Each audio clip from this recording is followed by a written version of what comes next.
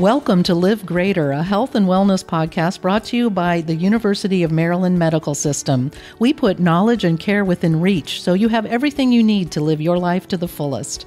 This podcast is sponsored by the UM Joint Network.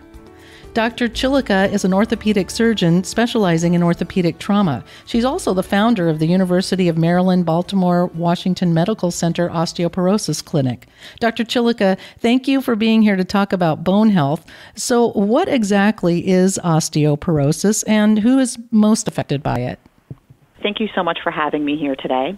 Osteoporosis is actually the most common bone disease, and if somebody has osteoporosis, it means that they have low bone mineral density or low bone mass, and that makes the bones weak and more likely to fracture or break. Osteoporosis can happen to anyone. It is most common in women, in part because of the hormone changes that women go through at menopause. It is also most common in people of Caucasian and Asian descent and people with certain medical problems such as diabetes, kidney disease, rheumatoid arthritis, many cancer survivors who have had prior chemotherapy, persons who have had gastric bypass, and people who have strong family histories of osteoporosis, siblings who have osteoporosis, parents who have broken a hip fracture, and similar. So what are the signs and symptoms that you may have osteoporosis? So osteoporosis is interesting and a little tricky in that osteoporosis in and of itself has no symptoms. A person has no idea that they have osteoporosis until they break a bone, and it is the breaking of the bone that is painful and requires treatment and alerts the providers that the patient might have osteoporosis. The only way to diagnose osteoporosis before a person breaks a bone is with a bone density test, also called a DEXA scan. And a DEXA scan is a quick, painless test that uses a special X-ray technique to determine if the person has osteoporosis, and it also has a predictive model built into it which can help predict the risk of future fractures for the individual.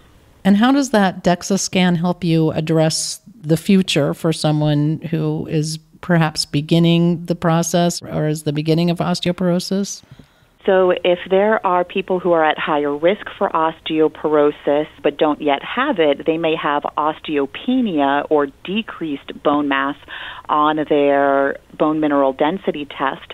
And for those persons, it's an opportunity to recognize that they've started on this pathway, and if they have not yet broken a bone, it's a time to reinforce the lifestyle measures and health measures that they can take to help support their bone health, like maintaining an active, healthy lifestyle, regular exercise, walking, light weight-bearing exercises like light weights for the upper extremities, eating foods rich in calcium and vitamin D like milk, cheese, leafy greens, fish, and also many fortified foods.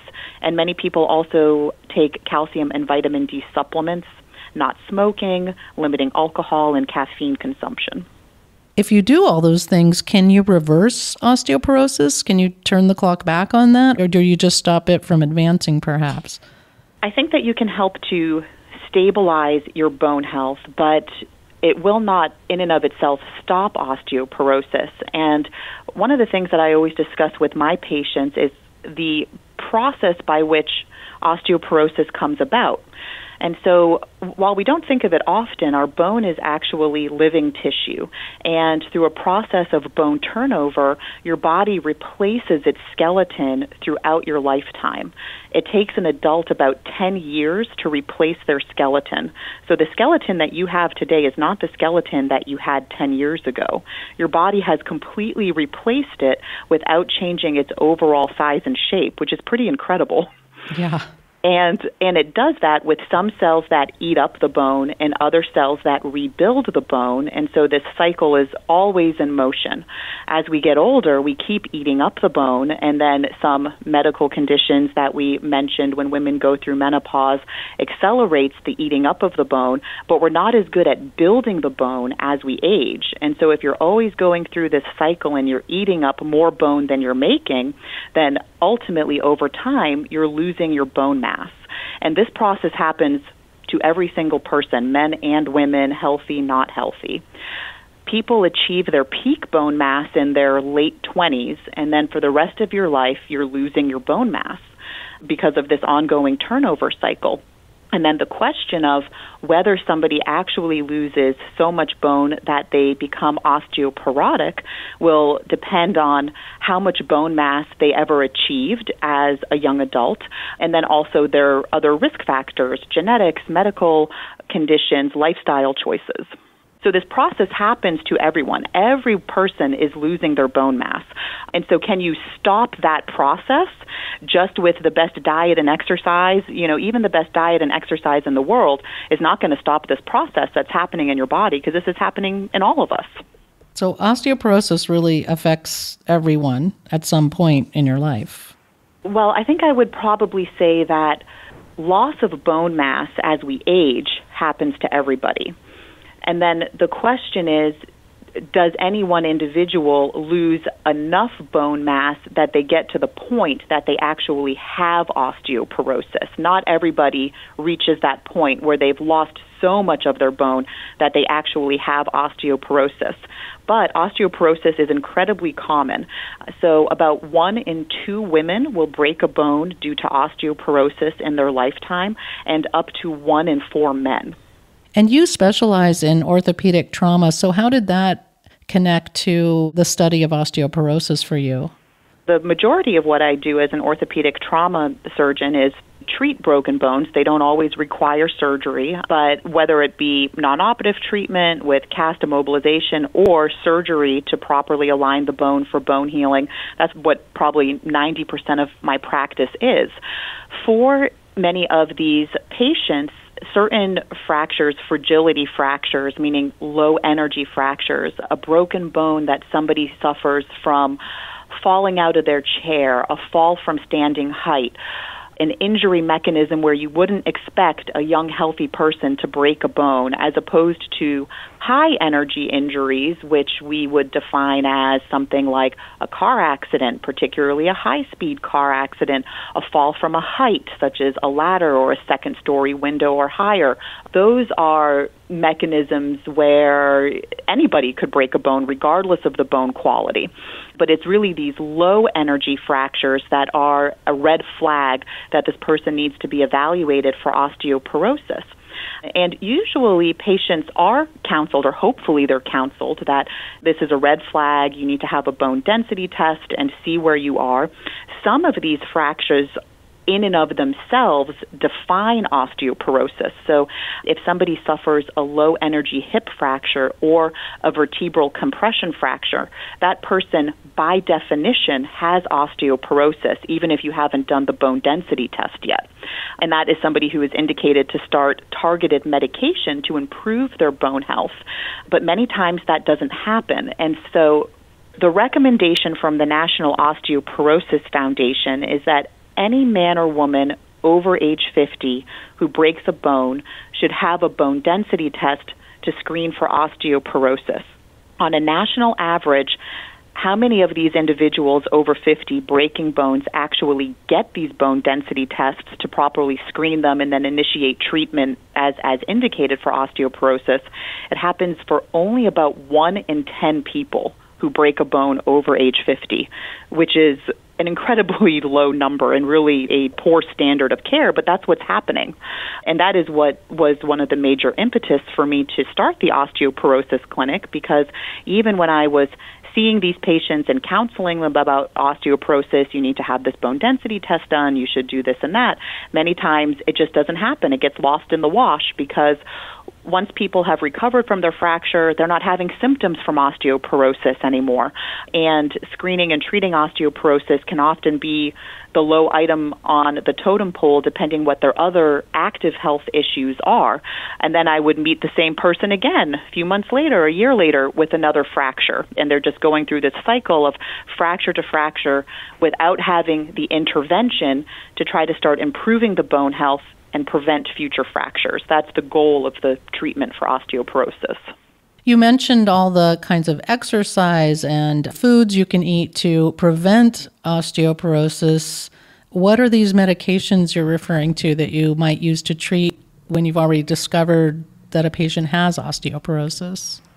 For patients who are indicated to start targeted medication for osteoporosis, those medications work by influencing that bone turnover cycle that's already happening in your body.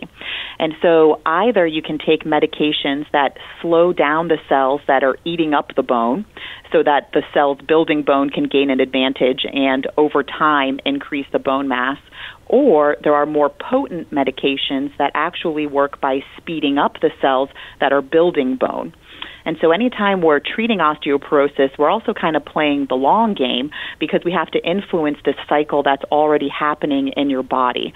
And so there are medications that work by slowing down cells that eat up bone that can be taken as a pill once a week or once a month. They can also be given as a medication in the IV once a year or as a series of shots that somebody gets in the doctor's office every 6 months. And then the more potent medications that work by speeding up the cells that make bone can be given either as daily shots that the patient gives to themselves or as monthly shots that they come into the office for. Are there any side effects from these medications? The different medications have different potential side effects and risk profiles.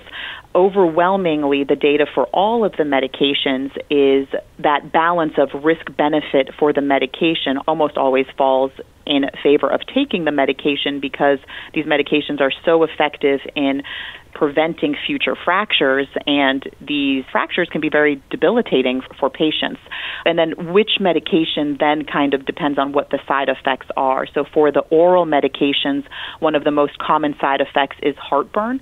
And so if people already struggle with heartburn, then they might not be able to tolerate that medication. But then they might take, it in the IV or get the shots every 6 months, etc. Many people have heard of something called Fosamax fractures, quote unquote, and that has made people hesitant to start treatment for osteoporosis. And a Fosamax fracture is a actually uncommon complication of the medications that slow down the cells that are eating up the bone. When these medications first came out, the first medications, Fosamax, came out in 1998, the medical community didn't know that you could get too much of a good thing. And there were a number of patients who were essentially overdosed on the medication. And this process of bone turnover was disrupted too much. And then those individuals developed a different type of femur fracture of the thigh bone that was a different pattern from the typical hip fractures that we see. But with proper medication management, that type of complication is very uncommon. I have encountered patients with atypical femur fractures, and they almost always have been on these medications for 10 years or longer. And so with these medications, for all of the medications for osteoporosis, these are not medications that you start and stay on the rest of your life.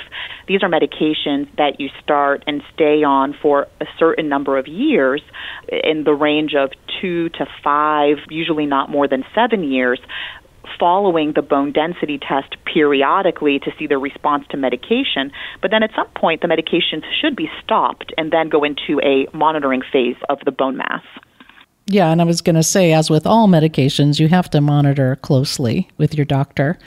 Are there any other important tips our audience should take away from this conversation? I think that one of the most important things that I try to discuss with my patients is that as we age, there are two things that people prize above all else.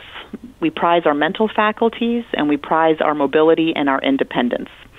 And when people suffer fractures related to osteoporosis, they are painful, they may require hospitalization or surgery, they have long recoveries.